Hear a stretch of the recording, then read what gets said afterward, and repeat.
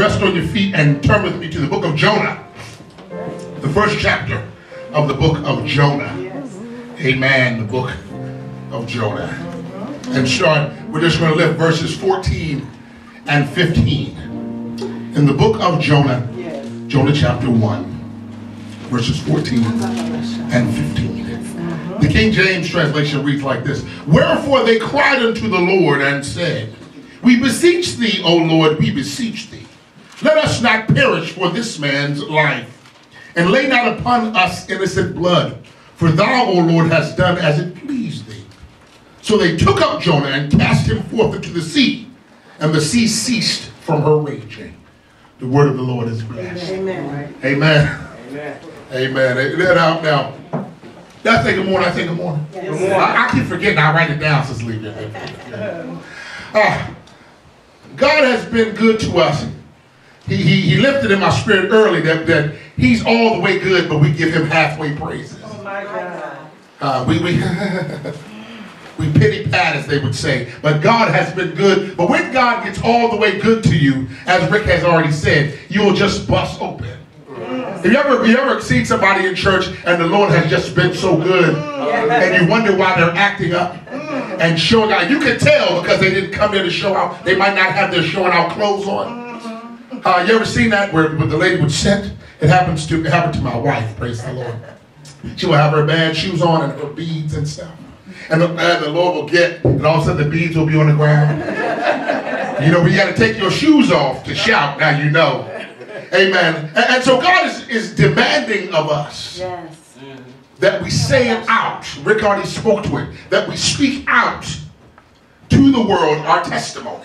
Yes. We have to stop shutting up our testimony. Because other people are blessed by your testimony. Yes. Understand, Sister Cummings hears that Sister Mathis said God already did that. Yes. That what you're praying for, God has answered that prayer 3 times. Yes. In one house, 3 times, 3 children. That God has already done that kind of thing. And so we overcome by the blood of the Lamb and by the word of their testimony. Yes. So you can do whatever you want to. When we give God praise, you can clap your hands. Just don't shut up. You can run around the church, hey, but just don't shut up. Yeah. You can scream and give him the fruit of your lips. You can do whatever you want to, but whatever it is, don't shut up. Yeah. Oh, you got to give God out of your mouth. Yes, to hear. The world needs to hear that we serve a today, 2018 God. Yes. Not just a good old days God, but a today God. Yes. The young people need to hear. They need to have it text to them on social media that God still reigns. Yes. Put it on Instagram. Put it on Facebook, whatever. That God, the same God who blessed Martin Luther King, is blessing us right now. Oh, yes. We got to speak it out. We have to speak it out. So like I said before, don't shut up.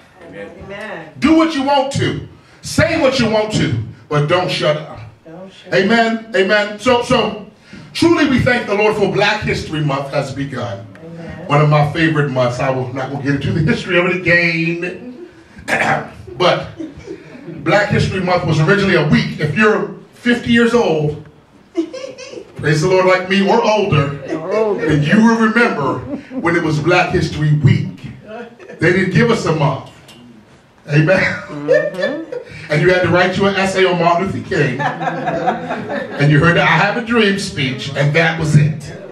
Amen. But it has been expanded, and we thank God, even though it's the shortest and coldest month of the year, that Black history is being examined. And so I am kind of a amateur historian myself. So I read Black history and try to pursue these things all the time. And I began to read about slave revolts. Slave revolts.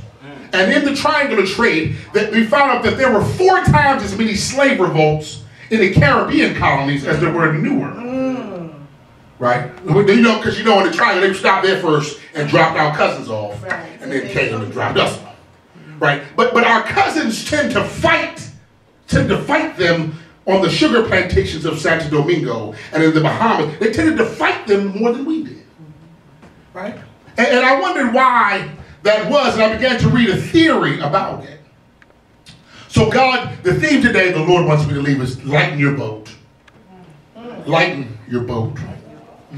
You see, in the beginning, in the original days of slavery, in the beginning of the West African slave trade, the first slaves were not caught like Kunta Kinte, like we saw in Roots. They were not chased down in the woods, in the jungles areas, and caught with shackles. That's not the way it happened. The first slaves were given away.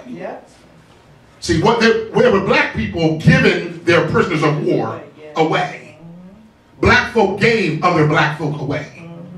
That's how this whole thing began. There was black on black crime that began this whole thing. Right? And so what would happen is, entire villages that had been captured would be given to the slaveholder. And the slaveholder would literally pack everybody and everything up. Right? All you and all yours, and take your whole village. And so when they first got to the Caribbean islands, these entire villages of people, the slavers noticed that the boat was too heavy. And so not only did they throw the people, or put the people out, but they also put them all their stuff to lighten the boat. So in order to lighten the boat, they put the drums. Right? In order to lighten the boat, they put the songs and everything that they had brought with them. In order to lighten their boats, they gave the things of their culture that connected them. That's why the revolts, see, they still had the drums in the Caribbean. They still had the songs. So they were still connected to who they had been in Africa. Why? Because the evildoer was trying to lighten the boat. What he thought was making his life more convenient was actually working right into God's plan. And I need you to see that in your life, what the evildoer believes is working for his convenience is actually working right into your plan. The job that you lost is working right into God's plan. The diagnosis you received is working right into God's plan. What he's trying to do is get you to lighten the boat.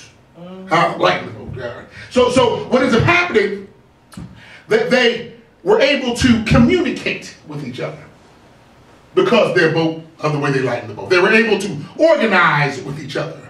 And so at the time of rebellion, they were able to move together.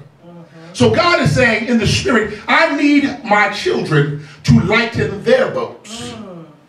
To rid themselves of the things that are holding them down.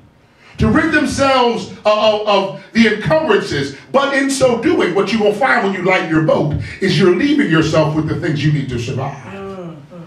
You're adding by subtracting. So I got right here a couple things that are in our boat. Right? So see, when we lighten our boats, we get rid of sleep deprivation. When you lighten your boat, you can go to bed at night. That's right. A whole lot of people got nice beds and can't get a good night's sleep. Oh, my God. You can get the ones that let scoot up and down, press the button, they scoot and all that. You can get all that. But if you have no peace inside, you can't get a good night's sleep. That's right. I'd rather have Jesus and sleep on the floor than to have a Sealy Posturepedic mattress and no peace inside. And so one of the ways that we have to lighten the boat. So we can get some sleep. My God, my God. Now, another thing, when we lighten the boat, we don't have to use artificial stimulants. That's right. The $1 drug trade. And I'm talking about legal and illegal drugs. That's right. We made more money being sold with legal drugs than illegal drugs. That's right. Over the counter. People think because the doctor gave it to you that you're not addicted to it. But when we lighten the boat, what we'll find is we don't have the need for artificial or foreign substances, praise God. And when we lighten the boat, we no longer succumb to inactivity. One of the things that having a heavy boat will do is make you sit down. My boat's too heavy to move, so we're just going to sit here. I'm not going to pray. I'm going to stay home. You know, if my boat, y'all lighten the boat, Sister Powell, y'all lightened it, it came on. The devil was trying to make it heavy. I can't find what I need, so I'm going to stay. But when you decided to lighten the boat, oh, yes. so that I can get where I need, so the boat can keep on moving, and I don't need, Yes. Now, when you lighten your boat, you no longer feel like a victim. Amen. Hallelujah. See, we have a whole lot of Christians who feel victimized. Yes. Oh, what I'm going to do. Oh, the white man has treated us so bad. Oh, the government, I can't believe they treated me. Everything is President Trump's fault now. As if the devil wasn't moving before President Trump. We as a Christian, we as the children of God should not be surprised that the devil is acting like the devil. That's right. Huh? So we got to stop playing victim. When we lighten our boats, Tell it. then we stop feeling like victims. Stop playing the feel sorry for me role. And move on to what God has called us to do. And lastly, when we lighten our boat, and this one is one of the most important ones, we get rid of the negative mindset. Yes. Those Africans who were enslaved and taken over there, they didn't feel victimized. They fought back. They said, no matter what I got to do, because you've given me what I need to fight with, I'm going to fight. Oh, God has said, I've given you what you need to fight with. All you got to do is fight. Oh, yes. I've given you the weapons of warfare. They're not carnal, but they are mighty through God. But I need you to fight. Amen. Before you can fight, though, you got to light your boat. Go back to Jonah. Go back to Jonah right quick. Oh, yes. Thank you, God. Because here we see a guy who's on a boat. Ironically, y'all know Jonah, the son of Amittai. I found out in Amittai, things kind of fit in. I found out. I didn't know this till I had to look up. But Amittai, that's Jonah's daddy. Jonah's daddy was the grandson of the widow of Zarephath. Ah! Yeah, you like that. Right? So Jonah came from a family where miracles had already taken place. Oh, yes. Is that anybody here? Oh, yes. You came from a family where miracles took place. Yes. Miracles took place with your grandmama. Stories that you grew up hearing. So you know that God can move. You know who God is. You know it. Now I'm not just talking about what mom and daddy have said. You know that God exists. Because you've seen him move. Jonah was a man who saw God move. Yes. He preached the word of God and he was given an assignment. Get thee to Nineveh, that great city, and cry out against it. Right? But he, like many of us, tried to reason with God. He did not like the Ninevites. He did not think that that call was appropriate. He did not think that that was his ministry. And so if you look at verse 3, just put your finger there. The Bible says that he was running from the presence of the Lord. I don't care what boat you're in. It does not move fast enough to run from the presence of the Lord. You cannot get high enough. You cannot smoke yourself away from the presence of the Lord. Amen. You cannot shop yourself away. What is that? Retail therapy. You bind that demon in the way. Oh God, take it away, take it away, take it away. You can't spend enough to make yourself feel good to run from the presence of the Lord. So when you look at Jonah, first you got to remember, here's not a guy who was running from Nineveh. He was running from God. Yes. And so some of us, our boats are heavy because we're running from God. Right? The boat feels heavy. It don't make no difference what the actual weight says. The boat feels heavy because I can't move because I'm running from God. There was that old musical, I believe, was that said, your arms are too short to try to box with God. Amen. So go with me to verse 4. Chapter 1, verse 4. It says, make sure my Bible's not broken. Mine says, but the Lord sent out a great wind into the sea. And there was a mighty tempest in the sea, so that the ship was like to be broken. A tempest, a storm. My Bible just told me that the Lord sent a storm. Yes. We are quick to think that every storm comes from the devil. That everything that makes us uncomfortable has to be an act of the enemy. But then right here it says, no, the Lord sent a storm. Very specifically, a tempest. That word tempest also means storm or test.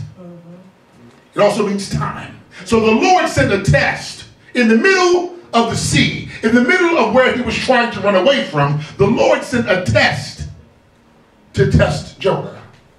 Right? No matter where you are, when you think you're safe, no matter what you think your plan is going to accomplish, God can send a test. Oh, yes.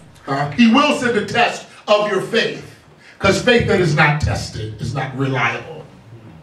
Is your faith reliable? My God. Well, one thing I'll know, Sister Cumming, when D graduates, when you go down there to Greensboro and sit there at that graduation, you'll know for sure enough that God's a waymaker. Nobody will have to tell you, because you'll remember sitting here this day and asking the Lord. So the next, now when the rest of them, when Kareem and them get ready to go, I'm not going to worry. I'm going to get some sleep. I'm not going to feel like a victim because I know. All right. Amen. Keep going. It said that he sent a storm in the midst, and that the mariners, the sailors, got scared. People who not supposed to be scared got scared. The experts got scared. The people who knew what they were doing got scared. Isn't that what happened when the stock market crashed? When the real estate market went underneath? All these people who were supposed to be so smart got scared. And it became a national, international panic. And we in the house of God were panicking too. Why? God is always tested to the confinement of the experts. The people whose earthly intelligence had limited intelligence. He's always taken it to that area so you can see they have no expertise either. God can move in a way that man cannot understand. And so the only way that you're going to keep up with God is to lighten your boat. That's it. So they get on this boat, and the storm comes, and the boys are so scared, right? And then we jump down to verse 5. It says, the mariners were afraid and cried every man unto his God, and cast forth the wares that were into the ship. They tried to lighten their boat, to lighten it of them. But Jonah was gone down into the sides of the ship, and he lay there fast asleep. Everything's going crazy, and the experts are telling Jonah he should be crazy too. Right? What they were trying to do, for those of you who sail, I don't think Sean probably the only sailor in here, but I found out in boats that a little bit of water is expected to get inside the boat. Every time you go out, you're going to get some water in your boat. So we got to stop expecting in our lives that we're going to have totally dry trips. Right. If you're going to get in the boat, your feet going to get wet. Don't wear your good shoes, because you're going to get wet. Right? But there's a line, there's a space on the side of the boat called the water line. Right? That is the expected height that the water will come next to your boat. If it comes above the water line, then too much water starts to get in your boat, and you could capsize. You could turn to that way. And so what they were trying to do was to cast aside weight to remain back to the water line, to get back to even. A whole lot of us, God is saying, you're just trying to get back to even. I'm trying to get you to the shore, and you're just trying to get back to even. Stop playing me cheap, God is saying. Stop just looking for a short-term solution from a long-term God. Yes. Stop asking me, God, just let me make it to payday. My God, that's right. Stop asking me, Lord, let me make this next payment. Yes. Say, give me all the tuitions for all of my children. Amen. That's right. Because I can do that. I need you to be bold and profess. Yes. Stop just trying to get back to the water line. That's what the mariners was trying to do. And all the time, Jonah's in the bottom of the boat, sleep. Yeah. Now, sleep can mean two things in the Bible. It can mean ignorance or security. I'm either asleep because I'm not worried about it, or I'm asleep because I'm too dumb to know I'm in trouble. Both of them look the same.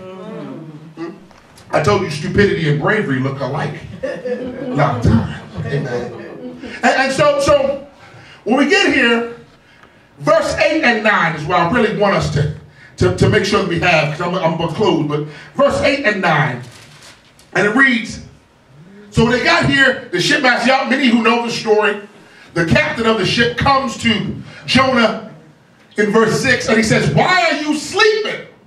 Oh, sleeper, what? Get up. How can you sleep when everything around us is crashing? How can you sleep? How can this be God when everything's happening to black folks? How can this be God when it's divorces? How can it be God when good people are dying? How can this be God when black kids are killing each other on the street? Oh, you see the world we live in? It can't be no God.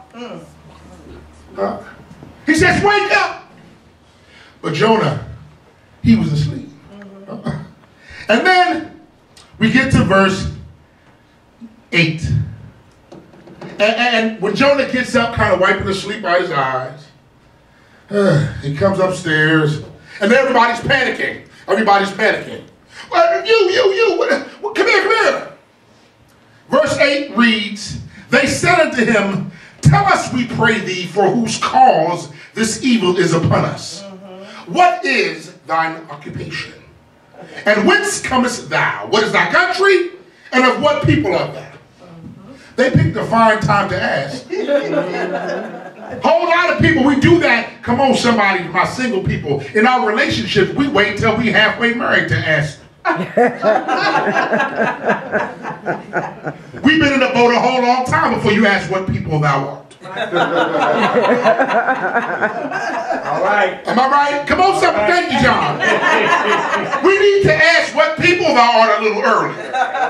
Before this boat took off, we needed to know, I need to know what people thou art, everybody in. Because you never know when the storm's going to come. But they waited, he did like us. They wait till the storm comes, then you want to know what people.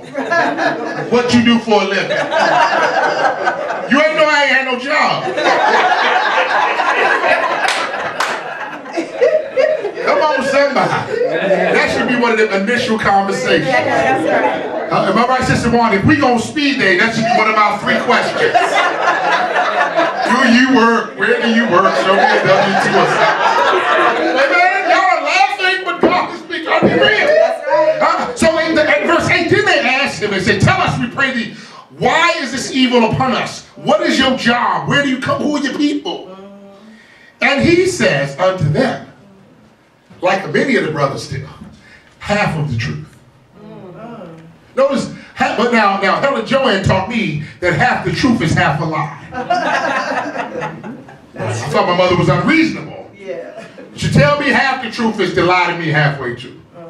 Right? But Jonah does that. Jonah says, they asked him who he was, what he does for a living, right? Who are your people, where you from, and why has this evil come upon us? Come upon us, yeah. The storm that we can't understand. Why? Because now they figured out that this storm is not from man.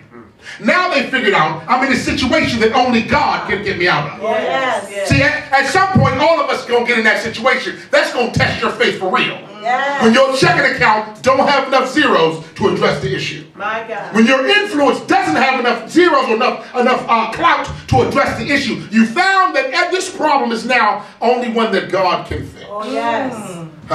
The root of this is not earthly. The church, the world needs the church. Yes. The world, we gotta be the church. Yeah. We gotta stay here. Yeah. We have to cry out and spread out. Because the world, whether they deny it or not, whether they make laws against it or not, at some point, the wind's going to blow and they're going to ask the question, where is God? My, amen. Yes. People who are not saved still want to know where God is. My God. And you can see, I watched Snoop Dogg do a gospel thing the other day. Praise the Lord. Understand, it's coming back. Everybody, every knee at some point is going to bow. Yes. And every tongue is going to confess. Yes. But so, when they came and asked Jonah, Jonah told half a lie. He said unto them, I am a Hebrew. That's true. Yeah. I fear the Lord, the God of heaven, which hath made the sea and dry land. Now, you ain't tell me what you did for a living. Right. That you were a preacher, that you had an assignment. You didn't tell me. Yes. Because then they would have known already. For sure enough. And you said you fear the Lord, but you ain't fear him enough to obey him. Oh my. He told you, if you really feared him, you would be in Nineveh right now. So don't get cute here talking about how deep you are. Right. Huh? Because one of these days, when we have our pop-up system now with my millennials, I'm a millennial pop-up, one of the questions I need to ask is, what is spiritual? What does it mean to say I'm spiritual?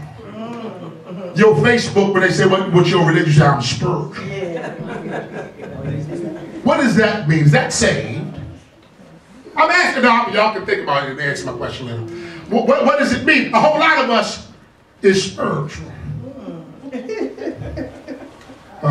Do you submit yourself to the Lord? Is he the governor of your life? Or do you recognize the Lord? Do you recognize that he exists? Well, again, we'll get to that. Because it don't matter if you recognize him or not. It is a fact.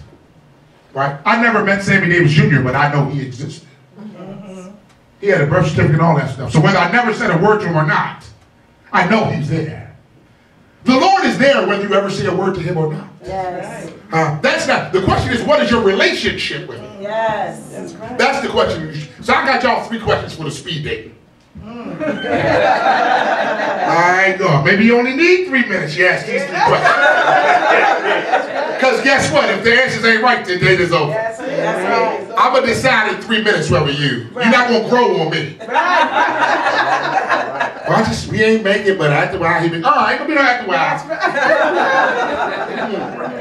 All right, go. Now with Courtney Michelle, I'm not gonna be no after a while. I don't. Let's stay engaged for 6 years.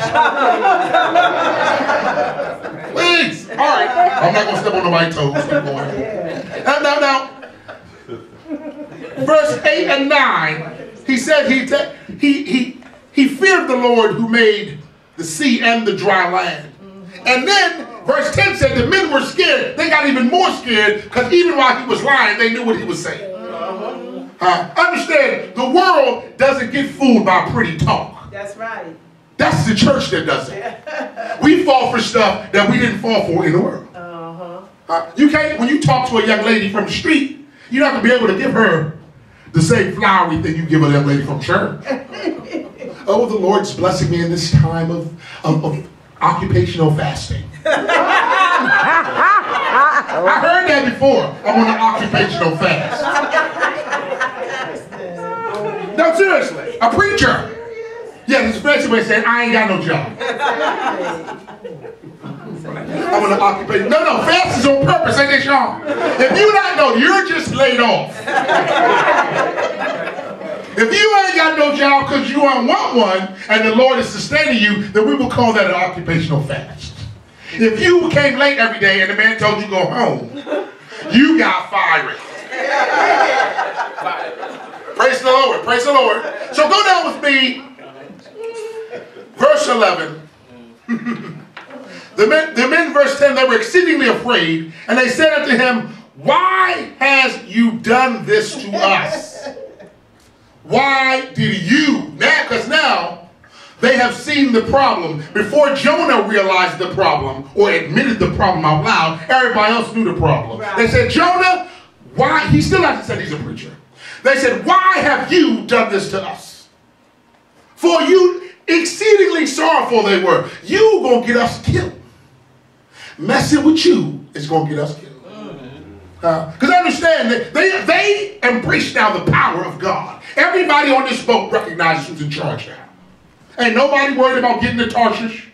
We're just trying to get out of the way of the storm. Right. And they recognize that in order to get out of the way of the storm, we got to lighten our boat. Yes. I don't know how we're going to do it, but we got to lighten our boat. And so verse 11 said, they said unto him, what shall we do unto thee, that the sea may be calm unto us? For the sea is wrought and was tempestuous. And so now Jonah comes to the recognition that God wants each of us to come to. After he has run from God, after he has lied on God, after he has tried to do everything his way, what was good in his own mind, he says unto them, take me up and cast me forth into the sea. So shall the sea be calm unto you. For I know that for my sake, this great tempest is upon you. Jonah had, in the beginning of the book, Jonah had a desire. The desire was to go to Tarshish. But he had to throw away that desire. He had to lighten the boat. Right? God is saying, some of us, your mind's been locked on things so long, your way. But he's telling you, you got to throw it away. It wasn't my will for you. Throw it away. Don't be mad you didn't make it to the NBA.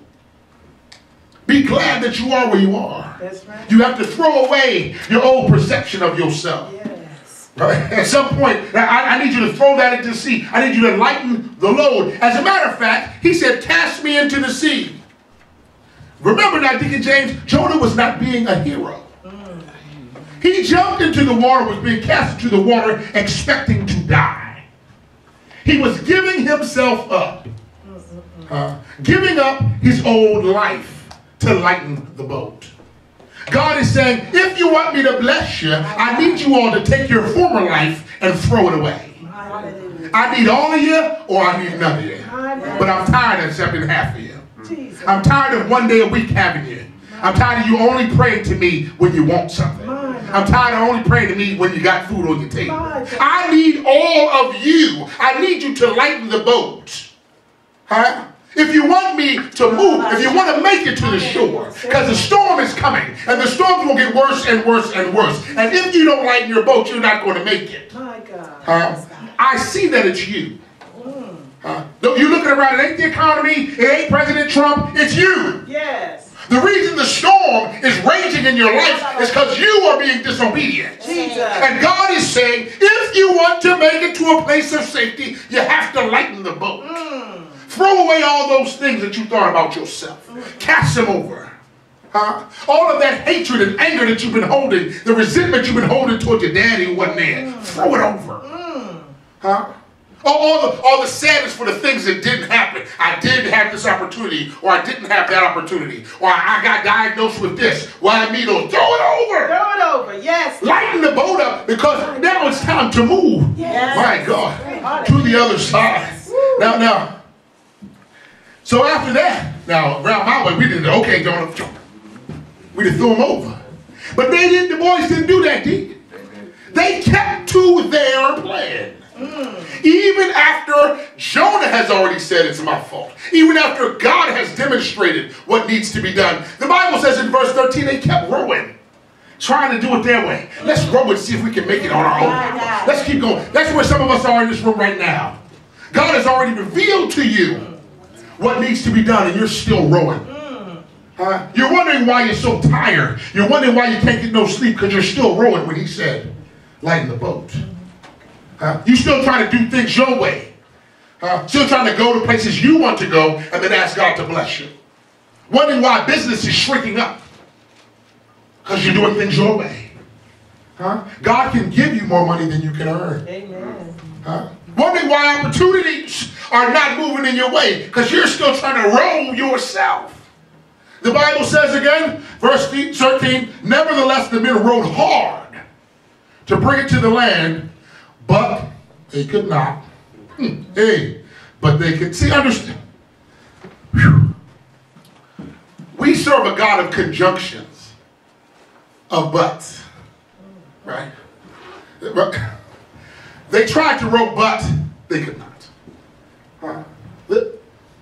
Let's say I've tried that. The enemy rises up against me, but he cannot succeed. Yes. Many are the afflictions of the righteous, but God.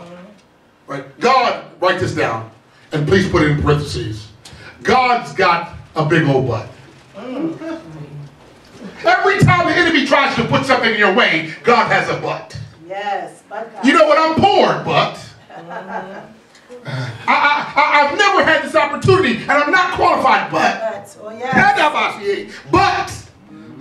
nobody in my family has ever done this, but in the middle of all of these things, you got to remember God always has a but. Yes. And it's big. You know what? President Obama, we thought there'd never been a black president, but that's right. Amen. I thought we still was going to be at James Madison Middle School, but yes. Hey, there's always a but in the middle of the thing, and so they're trying to row. Yes. And God says, but they could not. Wherefore they cried, verse 14, unto the Lord, and said, we beseech thee, O Lord, we beseech thee. Don't let us die for this man's life. Lay not upon innocent blood him on us. So now they snitching. As we would say around our way. Now you common a plea. Now you realize this dude right here gonna get us all caught. More men are in jail because they got snitched on than because they got caught. Am I right? Dig the police, he tell you. More do, and like I tell them at school, your friend will tell on you. Yeah. All my kids in school, Cam, all of y'all, your friends will snitch on you. Yes, they will. So y'all do dirt together, you think, oh, my boy, my boy. All you got to do is come in Mr. King. God forbid you go to Mrs. King's office. before she shut the door. So-and-so, that's so-and-so. They will tell, am I right, man? They will tell chapter and verse. Y'all don't tell the truth. Some of y'all will snitchers yourselves. Praise God. But by verse 14, they're asking God. They said, God, please don't put it on us no more. Don't let innocent blood from us be shed for this dude who was disobedient to you. So they took up Jonah and lightened the boat. They took up Jonah and cast him forth into the sea, and the sea ceased from raging. Yes. We got rid of Jonah. Whew. Now our problems are solved. So if you're a mariner, life just got good. The water calmed down. You can sail back. Everything's chill, right? But what about Jonah?